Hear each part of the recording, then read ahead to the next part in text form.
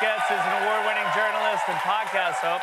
Her memoir, Burn Book, A Tech Love Story, is available now. Please welcome to the show, Kara Swisher.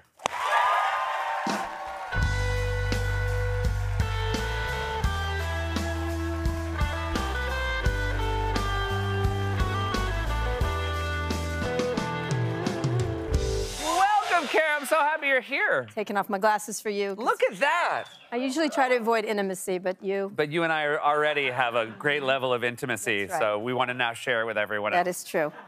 You've been covering tech for a long time, but we 30 actually years. dug up your first article for the Georgetown Hoya. That was the name of the Georgetown newspaper. And just to show how much tech has changed. Yeah.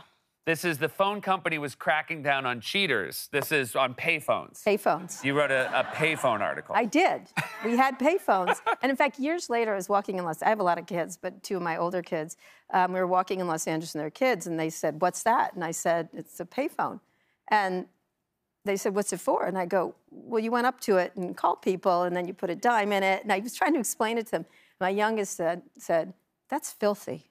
And I was like, It was filthy. Yeah, it's very hard to say, yes. No, you don't understand. It's more like, you've absolutely nailed Cell it. phone better, yeah. It was also about a scam, like people scamming the phone company. And obviously tech is always gonna find new scams. Yeah, and this one. Here's one, and it's AI-based. Your book comes out, it's a bestseller. Yeah. And when this happens with bestsellers, immediately AI starts writing versions of your book. Well, artificial general intelligence, the latest version of AI. Okay, the latest. And basically they make fake covers and write fake books in the hopes that people will be confused and buy that on Amazon. That is correct. That is instead correct. of yours. And these are some of the covers of, and I mean, kind of impressive.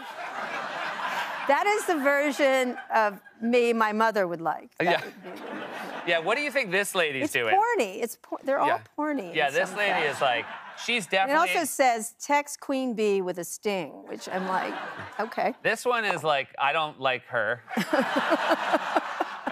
She became Silicon Valley's most influential journalist. That's not even interesting.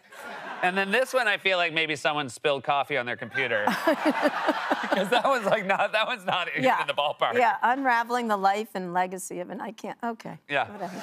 That one I look like Carrie Fisher. Yeah, a little bit of Carrie Fisher. So this is AI. You've covered so many tech shifts, and AI is the one we're living through now. Right. How do you feel it's different than the previous tech shifts you've covered, or is it too early to tell? No, it's big. It's really big. It's like the internet coming. You know, there's several tech shifts. Each tech includes lots of things, like, you know, to cars, carriages, the wheel, things you recall that. I will full disclosure, I didn't think it would work. Yeah, I thought so. Yeah. When I first saw it, I'm like, I don't know.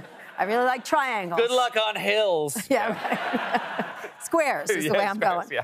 But it's a big one. I mean, there's been medium ones. The internet itself becoming commercialized was a huge one, and it was invented in 1962, but it really came into fore in the 1990s, really, with AOL and some others. I wrote a book on AOL actually long ago.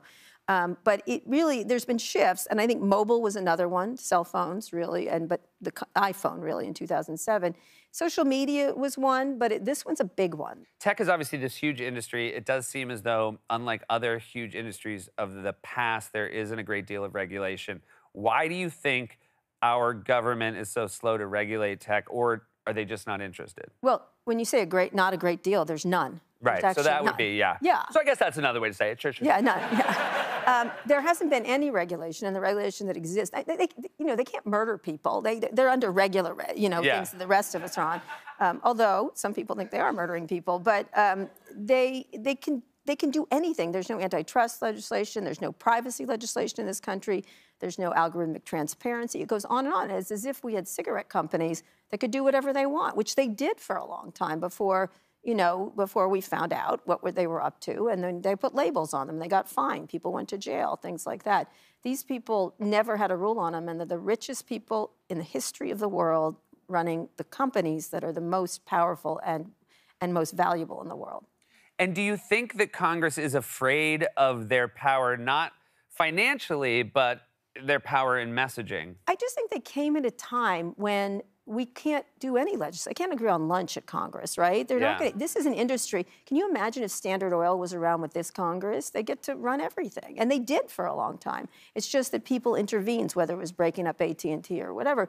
With this group of people, they have enormous wealth, and I don't think the government's up to the task at this point. Donald Trump recently. So first, Joe Biden said he would sign a bill banning TikTok. He would. And Donald Trump... He's always done that. He's always said that. And Donald Trump had also said, and has sort of come out against TikTok, but now he seems like he's doing a 180.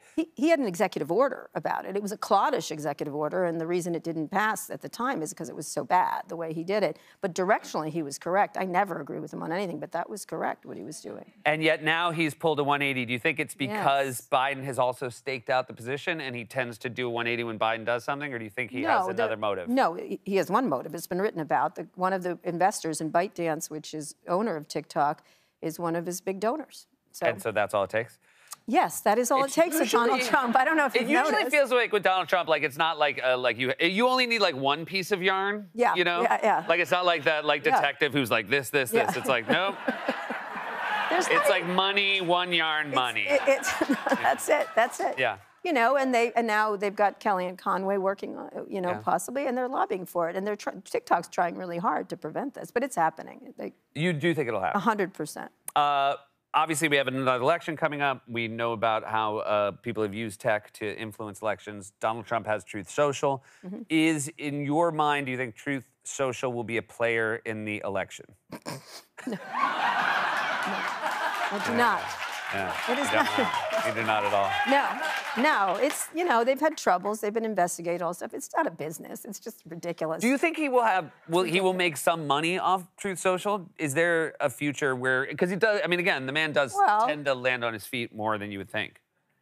It's like the Trump water of technology. I don't know what to say. It's just not a business. Trump water, you should have given it a chance. It was delicious. It was delicious.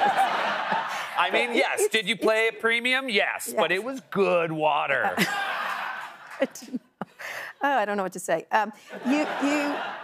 It's not a business. It's not a business. I'd be surprised if they had any revenues. It's just not a business, and it's just run by they're suing each other. They're all suing each other. It's just a joke. But everything he gets done gets put on X or Twitter. I call it Twitter. I'm not calling it X. I don't feel it. I appreciate that. I have a hard time switching to the code. We got a chance to talk this past summer, and I asked you a question that I want to ask you again. I'm always so impressed because you've written so honestly about tech, the people in tech. Some you're impressed with, others you were previously impressed with. You tend to speak very plainly about when they misbehave, and yet they all do seem to still talk to you. Yes. What do you attribute that to? Mark Andreessen called it Stockholm Syndrome, but I think smart people like being asked smart questions. I don't think they love talking points. I knew them before.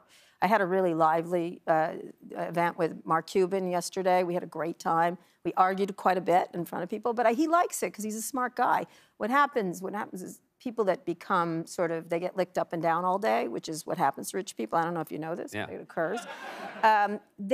They sort of get used to that, and I am not like that. And so they get upset at me. Some of them who are more insecure get upset at me. Well, it's wonderful for us that they continue to talk to you because they're always lively conversations. There's some amazing entrepreneurs coming around climate change tech, health tech, all kinds of things, including I just did an interview with Steve Jobs' son. Well, that's very exciting.